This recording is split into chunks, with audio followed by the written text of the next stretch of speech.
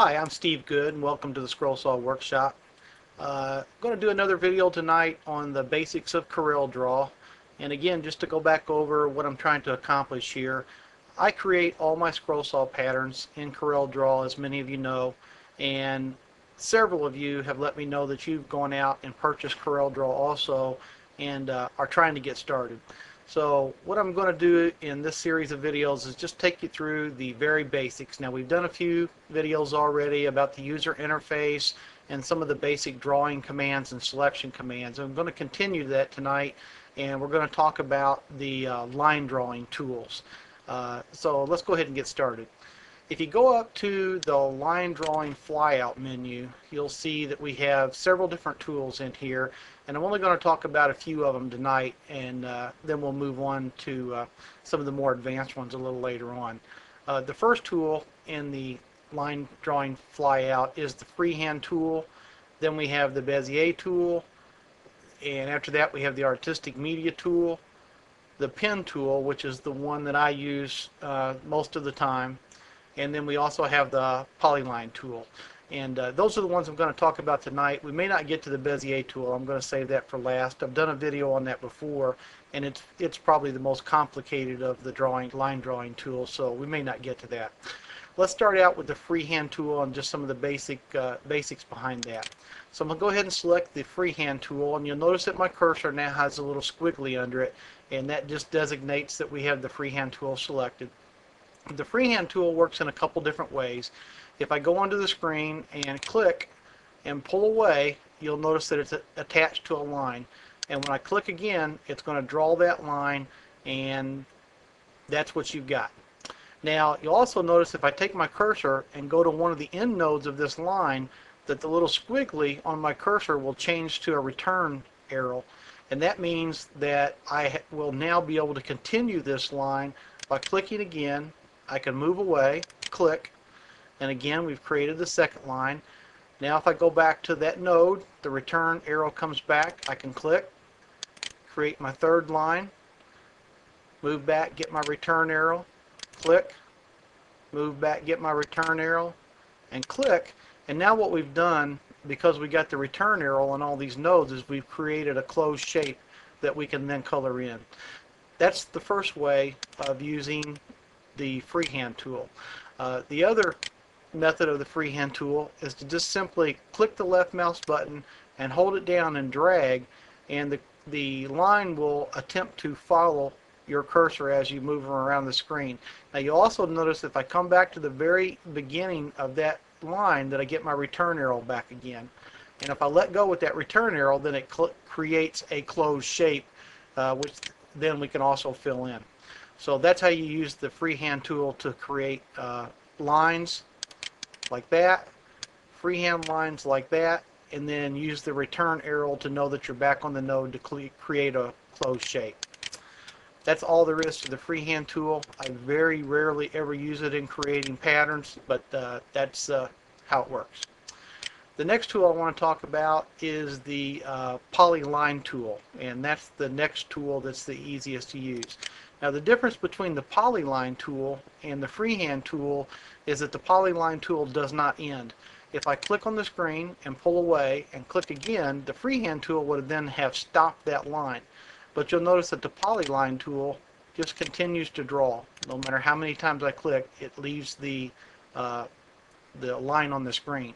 And again, when I come back to the beginning node, I'll get my return arrow and I click, and that will create a fillable shape, just like we did with the Freehand tool, only we didn't have to go back to the node each time. So that's basically all there is to the Polyline tool. When you click on the screen, if you click the escape bar, it'll let you start over, or the escape button, it lets you start over. So until you actually finish that line, by double clicking, it will, continue to draw. If you hit the escape key, it'll stop, and if you double click, it'll also stop at that particular node. Now at this point, if you wanted to go ahead and make this a fillable shape, you can still get your return arrow by going back to that end node, clicking, going back over, getting the return arrow again on the first node, clicking, and now you've got the fillable shape again. So you're always able to come back and complete the pattern with any of these tools. Okay, That's the Polyline tool. Another tool that I very seldom ever use, but it can be used to trace pictures and stuff, so you could, you could use it for that. Okay, the next one I want to talk about is the Creative Media tool. And what this tool does is allows you to select different brushes that you can use on the screen. And once you click this Creative Media tool, it gives you these different options up here at the top of the screen. And again, it's another tool that I very seldom ever use for creating patterns, so I'm going to go through it pretty quick here.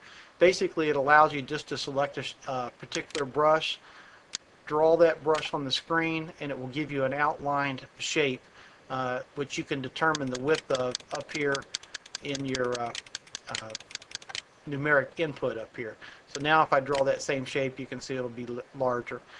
Again, not a tool that I use a lot because I very seldom use any freehand tools in creating patterns, because you generally have to be more accurate than the freehand tools will allow you to be. But they're there. They do have their uses, so you want to know that you can use them. Okay, the last tool I want to talk about in this video is the pen tool, and it's the one I use all the time. I use this tool to do all my tracing just because I find it to be the easiest. Again, when you click on the screen, it will begin a line, and as you click, just like the Polyline tool, it will go ahead and put the lines on the screen. And when you come back to the beginning node, you'll see that instead of the return arrow, you get the little circle down there below the pen, and that means that you have then created a fillable shape.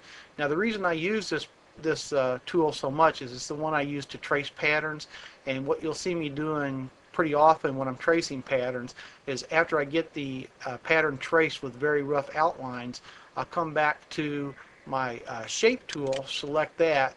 I will then go up here to the select all nodes button, and then I'll move over to the convert line to curve.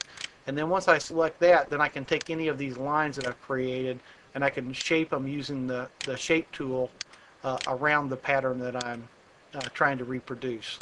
So you'll see me use this tool by far the most often. Okay, that's the basic line drawing tools that I want to talk about tonight. Don't want these videos to get too long and too boring, so I'm going to stop right there. In the next video, we'll spend a little time talking about the Bezier tool and what uses it has. If I were going to practice any of these tools, the pen tool is the one I would practice with the most. It is the one I think you will use the most. This three-point curve tool probably won't go into that, but basically it just allows you to click, drag, let go, and then the pointer hangs onto it so you can create a curve out of that line. So it's click, drag, let go, and then you'll see that with no mouse button pushed down, it turns into this curve. So I'll throw that one in there real quick because it's so simple. Again, I don't use that very much, and you can see I can get the return arrow there. Click, drag, get the return arrow on the other node, drag, and then I have a fillable shape. So that's the three-point tool, and we'll throw that one in there real quick. Okay, thanks for watching the video. We'll see you in the next one where we talk about Bezier curves.